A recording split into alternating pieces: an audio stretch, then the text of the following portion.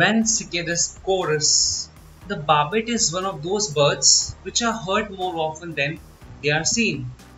Summer visitors to Shimla, Mussoorie and other North Indian hill resorts will be familiar with its monotonous, far-reaching call, pihu pihu. It keeps to the tops of high trees where it is not easily distinguished from the foliage. Barbets love listening to their own voices, and often two or three birds answer each other from different trees, each trying to outdo the other in a shrill shouting match. Although most birds are noisy during the mating season, barbets are noisy all the year round. There are some who like the barbet's call and consider it both striking and pleasant. Others don't like it and simply consider it striking. Up here in the Garhwal Himalayas, there is a legend that the bird is the reincarnation of a moneylender who died of grief at the unjust termination of a lawsuit. Eternally his plaintive cries rise to the heaven, which means injustice, injustice. So the barbet's call can be interpreted in various ways. To me it always sounds like pakdo, pakdo or catch him, catch him. And of course, there's a story about how a barbet helped to catch a thief. Now that the monsoon rains are here, the occasional snake flooded out of its home makes its appearance on the road or hillsides.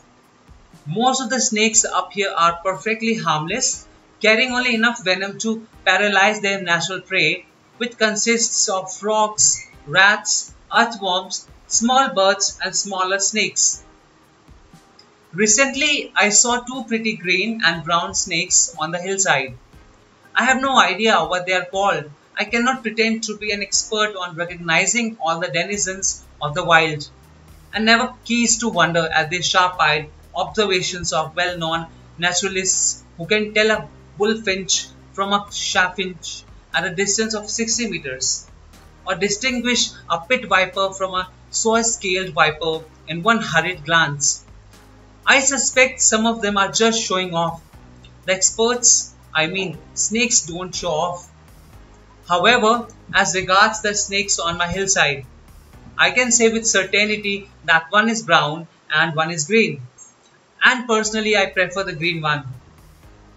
The postman who almost trod on it the other day wanted it killed.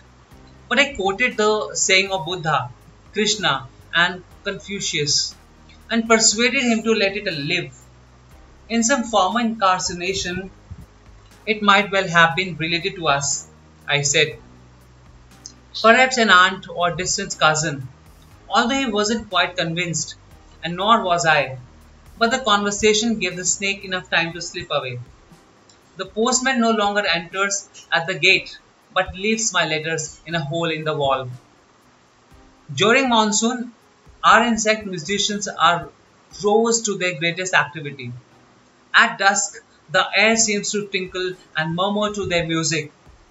To the shrilling of the grasshopper is added to staccato notes of the crickets, while in the grass and on the trees, a myriad of lesser artists are producing a variety of sounds. As musicians, the cicadas are a class of their own. All through the monsoon, the screaming chorus rings through the forest. A shower of rain, far from dampening their ardor, only rouses them to a deafening crescendo of effort. As with most insect musicians, the males do the performing while the females remain silent. This moved one chauvinist Greek poet to exclaim, "Happy the cicadas, for they have voiceless wives," to which I would respond by saying, "Pity the female cicadas, for they have singing husbands." Probably the most familiar and homely of insect singers are the crickets. I won't attempt to go into detail on how the cricket produces its music, except to say that its louder notes are produced by a rapid vibration of the wings. The right wings usually working over the left, the edge of one acting on the file of the other to produce a shrill, long sustained note. Like a violinist gone mad, Cycadists, on the other hand, use their abdominal muscles to produce their sound. One of our best known crickets is a large black fellow who lives underground and rarely comes to earth by day, except when the rains flood him out of his burrow. But when night falls, he sits on his doorstep and pours out his soul in a strident song. This troubadour's name is as impressive as his sound, Brachytriprus potentosus.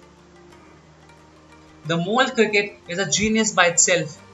Mole crickets are tillers of the soil. They use their powerful forelimbs for shoveling up the earth and their hard heads for butting into it. Notwithstanding its earthly occupations, the mole cricket is sometimes moved to music, but as he repeats his note, a solemn, deep-toned chirp, more burp than chirp, about 100 times a minute, the performance cannot be monotonous.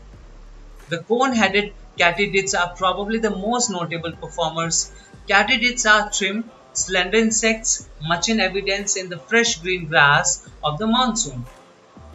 In the fields, their loud shrill notes may be heard by day and night. Sometimes one of them comes into the house and treats us to a sudden outburst of high-paced fiddling. In a room, it can be quite deafening and the sound is always more difficult to locate. It seems to come from everywhere. And finally, there are the tree crickets, a band of willing artists who commence their performance at dusk.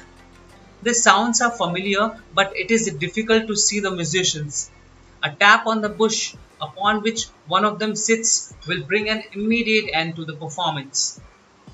I wish the tree crickets would do it in the manner of Nelson Eddy and Janet MacDonald. But it is only the males who sing in order to please their consorts. And speaking of Nelson Eddy, this is the 100th anniversary of his birth. A fine baritone unjustly neglected. When I listen to his songs on tape or disc, the crickets and cycadists maintain a respectful silence. I'm sure they are listening.